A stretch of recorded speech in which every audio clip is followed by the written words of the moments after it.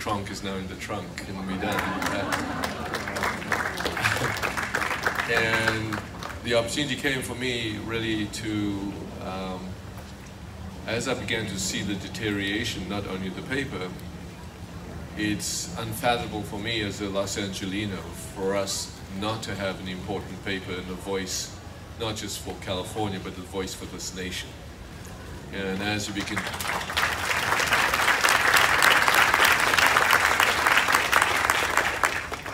feel like I'm running for office here. You may be by the end of this session. And so, when the opportunity came up, not only I jumped at it, but I truly jumped at it out of terror. I got a call on a Thursday. Friday, Saturday, I was actually hosting a symposium at Marina del Rey of about 200 doctors to educate them on our work on cancer. And I got a call on Thursday by Ferro and his group and said, we are going to move. We're going to take a new headquarters. I'm going to reduce the team by close to the newsroom to, by my calculation, down to 300 people. We're shutting down the Washington Bureau. You could stop that if you like by buying us, but you've got 48 hours. And that's what I had, 48 hours. So I said, fine, send your team in.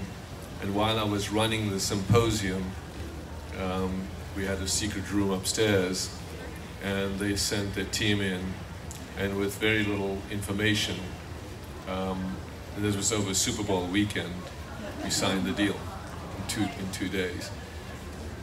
I think it was probably the most important, one of the most important decisions I had to make for both my life and Michelle's. My wife was somewhere in the audience, and our family, because I think this is our way of saying, as an immigrant to this country, living the American dream, and the ability to not just give back, but in my mind, save a local paper, but also save democracy, was an opportunity to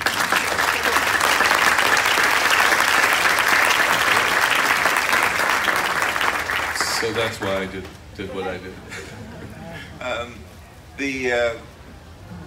The business hasn't gotten a whole lot easier since you came in, but one of the things that you recognized rather quickly was that we had to grow beyond being a print product.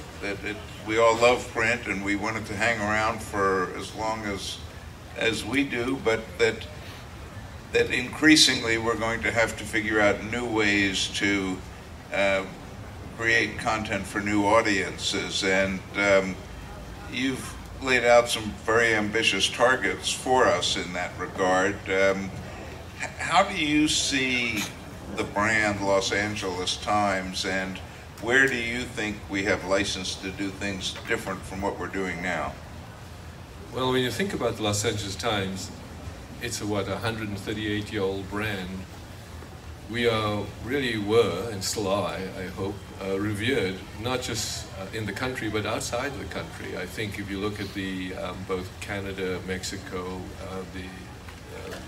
China, Korea, the opportunity, the license we have is we are Los Angeles. And there's no other city, and you begin to sort of see a city like this that has culture, art, sports, food, technology, science, innovation, breakthrough.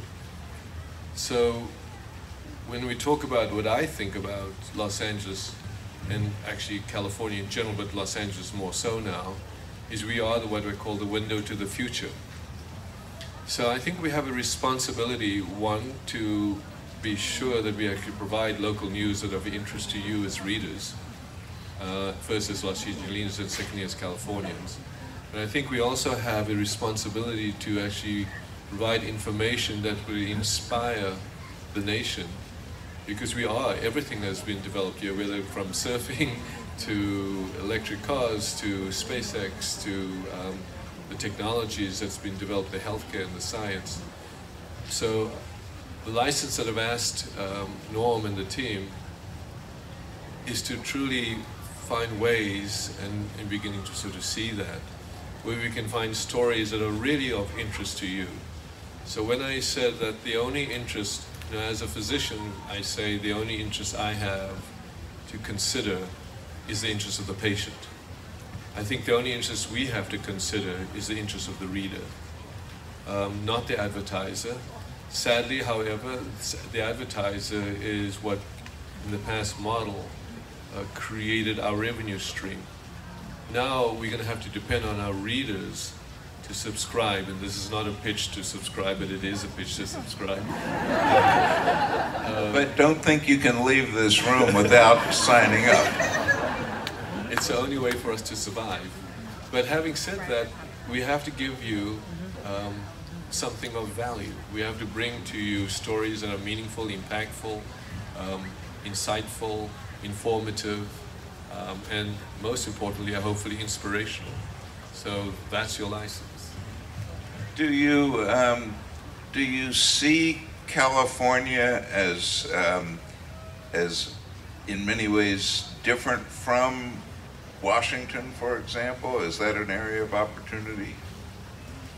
Well, we are I think at the end of the day, today Washington is a different Washington from when I grew up, right? I think now we're in this tribalism, populism mode where there's nobody having a civil discourse.